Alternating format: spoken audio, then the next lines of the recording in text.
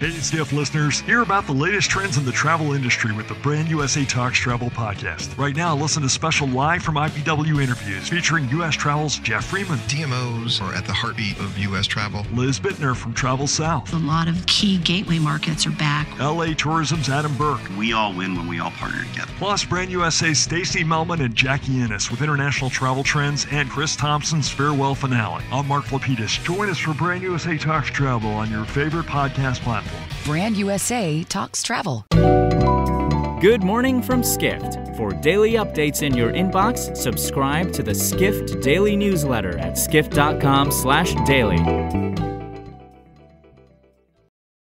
It's Wednesday, October 27th in New York City. And now here's what you need to know about the business of travel today. JetBlue Airways' Northeast alliance with American Airlines was the subject of a lawsuit filed by the U.S. Department of Justice last month, which claimed it was a merger and would harm competition. However, the two carriers have come out strongly in defense of the partnership, writes Madhu Unikrishnan, editor of Airline Weekly, a Skift brand. The Northeast Alliance enabled JetBlue and American to sell tickets on each other's flights, reciprocate loyalty program benefits, and coordinate schedules.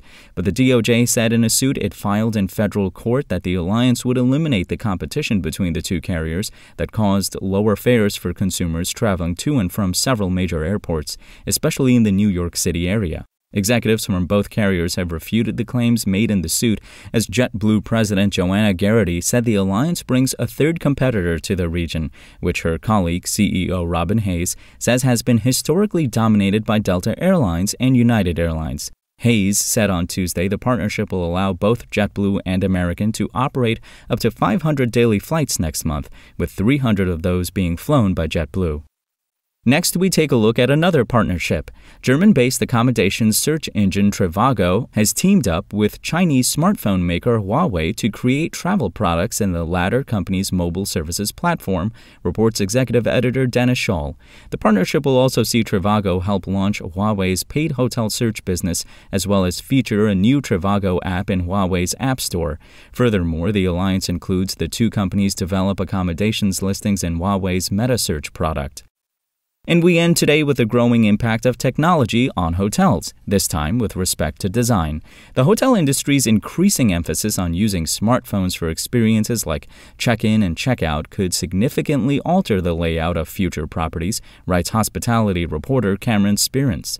Numerous areas of hotels, including lobbies, could be remodeled in years to come as less space is needed for matters like in-person registration, as guests can virtually check themselves in.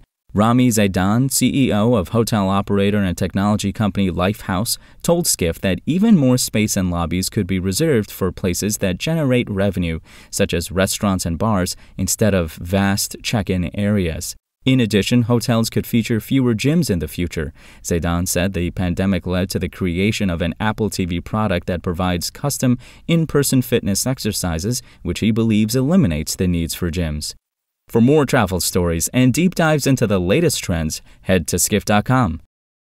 To find these stories and more insight into the business of travel, subscribe to the Skift Daily newsletter at skift.com/daily.